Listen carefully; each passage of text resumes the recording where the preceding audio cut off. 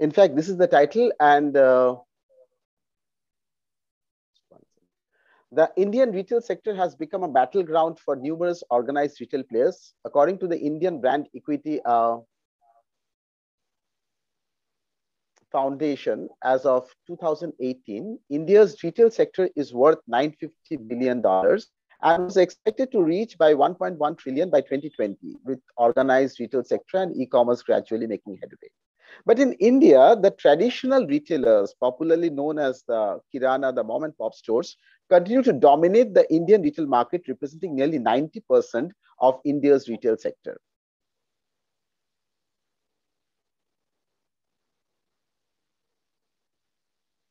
Top organized retail giants like Amazon, Reliance, Walmart, Future Group, and others are actively trying to enter the retail space occupied by the Kiranas, the mom and pop stores, to dominate the Indian retail market using the latest technology, the modern shop floor arrangements, well-trained standardized sales team, and wider product ranges, along with several other strategies.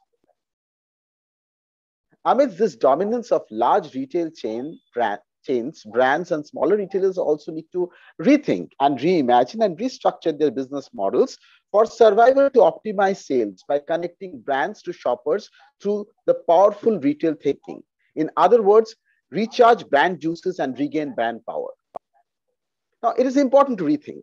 Where do we create our sales? The arena. I mean, the battlefield, actually. In ancient Greece and Rome, we used to use this word arena often. Now, who are stealing the sales? The competition. Who is driving the sales? The shoppers. All these things have to be rethought. Now, brands and retailers will have to reimagine also, particularly about the product which they are selling, the product concepting, and how they're creating the retail impact.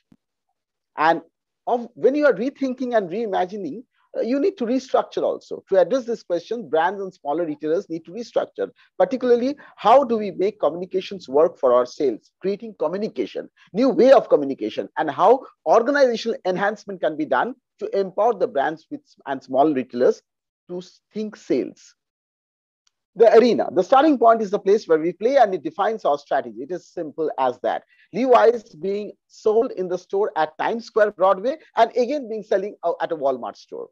Starbucks Coffee, chain of coffee shops, king of the coffee arena. But in supermarket, it is just one of the SKUs that is being sold. In Kolkata, I mean, Flurry is a 100-year-old pastry shop, a very iconic store. Now have small stands in a hypermarket called Spencer. Brands like Lakme, L'Oreal, MAC all have counters in local retail outlets. Defining the shelf, a synonym for the meeting place between products and shoppers. For Dell, shelf is the internet. For coffee, it is the high street. Where do we define our first moment of buy? Where do we want to activate our sales? Where do we get people to try? In West Bengal, people are predominantly tea drinkers. We have a geographical indicator branding of Darjeeling tea. Major purchase decisions regarding tea are usually made in the store. So where should the tea company CEO go? Stand inside the store? Who owns the arena? As I've said, again, Starbucks may be the king of coffee shops, but for a retailer, it's just one of the 40,000 SKUs. Make a deal, not a war. Co-petition, a new term. A more cooperative situation between brands and retail stores. Both need each other. It's almost sleeping with the enemy. Levi's and Walmart. Levi's launched its low-price customized jeans for retail chains.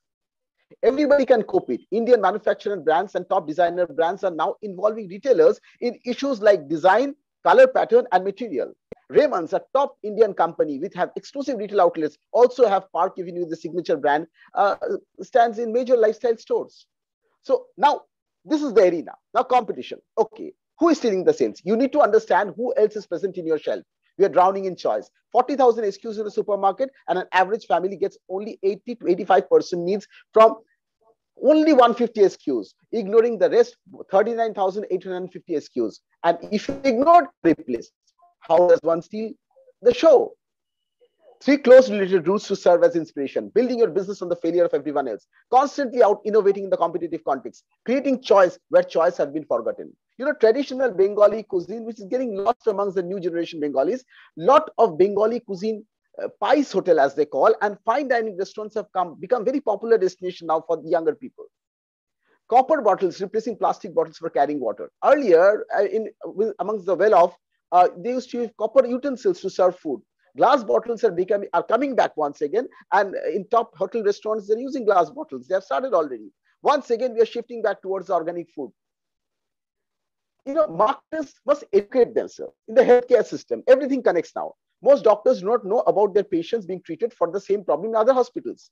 Challenge is how to capture this unstructured data and circulate to all hospitals. Also, this data is supplied to medicine companies. One attendant is following a doctor and is taking down the unstructured data. Unstructured data is now put in the network of doctors. So use metaverse to solve the problem of customers rather than narrowing the physical world. I've brought in a new term, metaverse.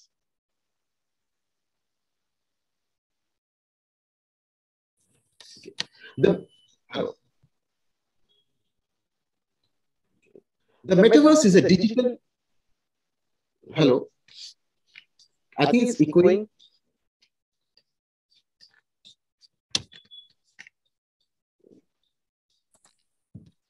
Okay. Can you hear me now? Can you hear me, sir? Yes. Okay, yes. wonderful. Yeah. Okay, fine. I'll just get back. Extremely sorry for this inconvenience. In simple terms, metaverse is a shared virtual environment that people access via internet. Technologies like virtual reality, VR, and augmented reality are combined in a metaverse to create a sense of virtual presence. CEO of Facebook, Mark Zuckerberg, believes augmented reality glasses will eventually be as widespread as smartphones. Just imagine the days in which we are entering and what will happen to your competition. The slide is not moving, sir. Okay, I'll continue. There is a problem in the movement slide. Please bear with me. So, Professor Dash, you may just need to click on the second one.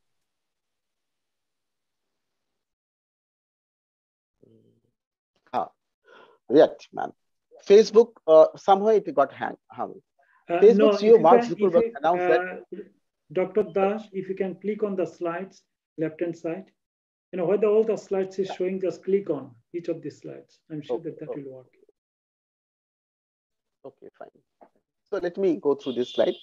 In the metaverse, as Mark Zuckerberg said, that in the metaverse, you will be able to do almost anything you can imagine. Get together with friends and family, work, learn, play, shop, create, as well as completely new experiences that don't really fit how we think about computers or phones today.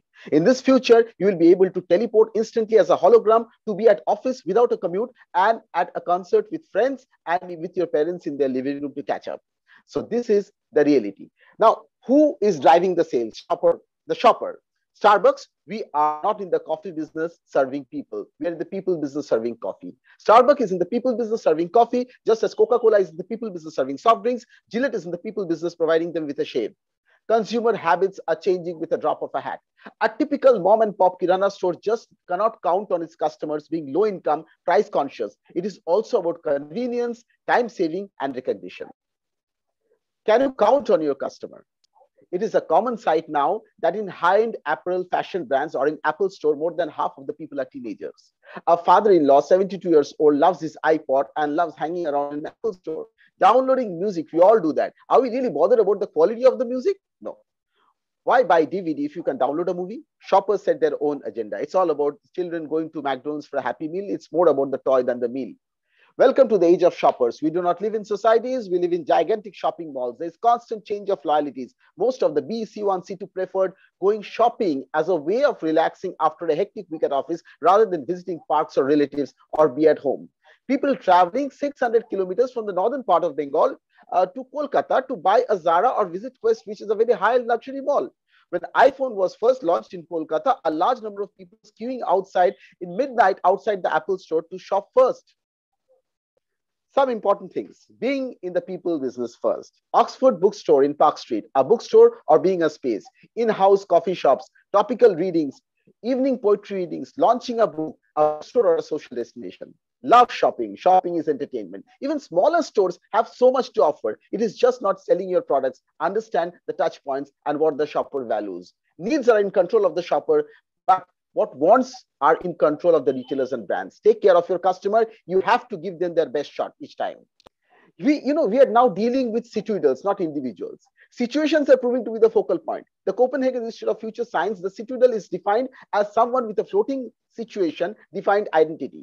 We live in a world of lifestyle zapping. A customer driving an Audi argues with the vegetable monger on spinach in a local market. The same person visiting fine dining restaurant with family, next day having lunch from a food cart outside his office. We just don't know. Now, the product. Everybody has a brand. Few have a product. The truth is, behind every great brand, there's even a greater product. There is no such thing called power brand, only products that sell a lot. 1011 built Nokia. Rasgulla of Kesiras. Rasgulla built Kesiras. Wonderful sweet, particularly from the eastern part of India. Walkman built Sony. Darjeeling tea, very high quality tea, known for its flavor, the best. And so that brand was built. Air Max built Nike. Sri Leathers, a Kolkata company, amazing shoes at extremely reasonable prices. Brands will not sustain sales and profits in the long run. Products will, and more importantly, they will continue to grow your business. The art of creating demand. Real demand can only be created through powerful, relevant, and revolutionary products, no matter how small or how big. Brand is never the solution, the product is. Only creativity, innovation, and real customer insight will help you to create the singular product that will generate the new demand you so desperately need. The Blue Ocean strategy also says on the same line. Out of 108 companies, just reiterating, product launches concluded with that 86% of them were new variants of the existing products. And that accounted only for 39% of the total profit. Whereas the 14% of the product launches, which were actually innovative and creative, accounted for 38% of the total turnover and massive 61% of the profit. So just make it, make it clear and straightforward benefits, make an USP, make it stand out, make it again and again, make it more, make it sense, make it theirs. A lot of customization is coming in, and do it in a manner so that they beg it. Now here, this is a way of growth. I brought in branding and disruptive innovations. One, own a game-changing subcategory. The only way to grow, create a new subcategories that change customer what they buy. In all adaptive growth strategies, even the Blue Ocean strategy, it talks about the product. It doesn't talk about the brand. So now create a disruptive innovation introduced in marketing plus add branding. Exemplar brands that represents and manages subcategory. Create your own subcategory. Position the subcategory. Make the must-haves prominent. For example, software in the cloud, nothing to buy and maintain, continuous upgrade, secure. And then, of course, for growth, scale, and scale. Build a customer base. And how over the internet? Amazon, use social media. Finally, build barriers. Create a base of loyal customers, continuous innovation, moving target, branded innovation, and digital can make a game-changing thing. Now companies have to look at these technologies, the GPS, the IoT, AI, voice recognition, e-commerce. Now, how you create the impact? The moment of consideration is only 3 to 5 seconds. Great products don't exist in vacuum. Successfully integrating them into retail context and make the product happen in sales situation. It's easy to get a brand, but there is no guarantee that any one of them will be noticed. Consumers' attention is becoming very scarce economic resource. Creating relevant and involving shopping situations. Your very success will depend on your ability to create actions well beyond your product thinking. Actions that will get shoppers excited, involved, and that create an impact at retail actions and create a meaningful shopping situation around the product. Fishmongers in the local fish market, the way they shout, the way they howl, it creates an impact. Hawkers in popular high streets of Kolkata, you feel like looking at least what they are selling. Now even smaller players have started using the social media to create that impact. Shoppers leave empty-handed when nobody offers them a superior shopping experience. Nobody creates a want within them that they have to act upon. The future belongs to retailers and brands that proactively creates wants, retailers and brands that are transforming non-involving and boring consumption situation to highly motivating shopping experience. Remember, as shoppers, we demand it. We want to feel the product working its magic even before we leave the store. Loyalty is declining. People are really loyal towards one retailer or any brand. The truth is that people are loyal to the shopping experience only, the focal point for buying. Only way to be loved is by giving love. Brands and retailers alike should start thinking on how they can show their love to people at the point of action. It is about loving the shopper and showing the love by making an impact at retail level. Nowadays, many stores take longer time to wrap than to buy. Now, how you communicate? There's a lot of clutter. Macbeth, full of sound and fury, signifying nothing. We need communication. The question is how to create communication that makes shoppers excited to visit us, to buy from us. New modes of communication, privatizing, bursts, subculturizing, communitizing. Privatizing generates trial. It is about encouraging instant loyalty from day one by providing potential shoppers with a real product experience that is about getting shoppers familiar with the new products by actually trying them out. Privatizing is just not giving free shampoo in magazines, but more radical and takes the art of sampling to a new levels of sophistication. Some think shoppers do not mind trying out and experiencing them. Car companies park in front of the high-end apartments, inviting test drive. Starbucks in Kolkata, I often visit, often gives their customers for trial of any food or drink they're launching. I was there one day and they said, today is a tea tasting day. And they were serving me tea and taking photographs. And it's a beautiful experience. Bose, globally, they allow 30 days free of cost to try their music, sound systems.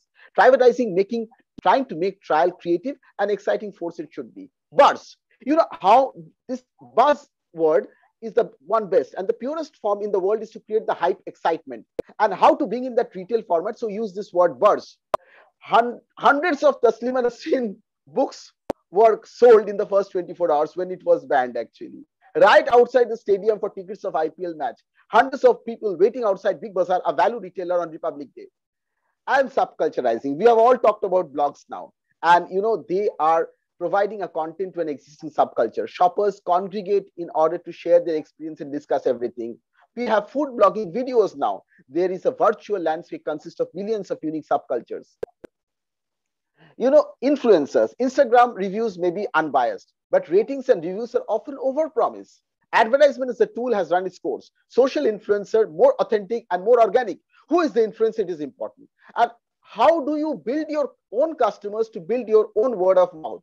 Reevaluate how we use influencers in order to make it work. Communitizing, how you create a community. Communitizing is about creating a subculture around the shopping of your brand. Shoppers simply do not fit traditional demographics anymore. Your business depends on your ability to support and enhance the shopping because it creates sales and loyalty. One of the key to future communication is to getting and keeping your future product fans to consciously build communities. Community of popular football clubs in Kolkata. Through blogs, you can track what is there in the shopper's mind. Create communities. Try to frame a discussion, persuasion. Many Indian companies, small and big, have started loving blogs. Unlike emails, blogs are open to the world. Encourage them to converse. Past communication was advertising and now email, websites, social media, digital contents, elevate contents. But the right content has to be created. Importance of strategic messaging. How do you break this clutter? There should be powerful stories, signature stories. And people look at the authenticity of the story. It gains attention, distract from the customers arguing, and create liking that has to be transferred. The stories play a very important role. I'm skipping Lightboy because you have a shortage of time. In this world now, information is everywhere. Information clutter is there. So we need to be relevant stories. And of course, COVID had changed our lives. Meaning of life, what you should do, what you should connect with, what is the purpose of what we do. Now, brand risk in a digital era, obviously, starting from the age-old days of branding, when it started off primarily with creative advertisement, promotion, implementation of the plan. But then brand strategy started taking care of from the 80s, brand equity concept came in, customer insights, segmentation, value proposition. Now, so from short-term sales, we moved into brand equity, perception, credibility, loyalty. Then big data came in. Now, the biggest fear with big data is that digital marketing, AI, social marketing is damaging the brands. The higher purpose priority of the brand is reduced. Short-term sales have become a priority. So you'll have to use it very judiciously. And now how you enhance your organization, how you empower them to think sales, to be a Coca-Cola, to be an Apple, to be an H&M, to be a Zara, a Louis Vuitton, or a P&G company should get curious, get creative, get producing, get everyone involved, get talking, get moving, and get connected. Curiosity kills the cat, but lack of curiosity will kill your company. All companies, big or smaller, now try to inject dialogue with the customers. Strategy is creative, creative is strategy. And creativity is required constantly at every level. Curiosity and creativity will help to create new and exciting products. It is the product that makes you or breaks you. Get everyone involved. A whole company must breathe and live business. Everyone should be involved in becoming one retail-centric, shopping-loving, selling machine. In a Kirana store, it's usually the entire family which is involved. Globally, probably one of the best examples of such is Zara. Zara requires 30 days for identifying a trend and put it in their store racks. Zara designing team churns out 1,000 new styles every month. Get talking. Develop series of tools to communicate. A new theme to our key internal target audience. Ensure our multiple external stakeholders know what we are doing and planning. Roll out the message gradually and sensitively over time. Get moving. The biggest challenge is to be able to change fast enough to in response to a customer change that happens faster and faster.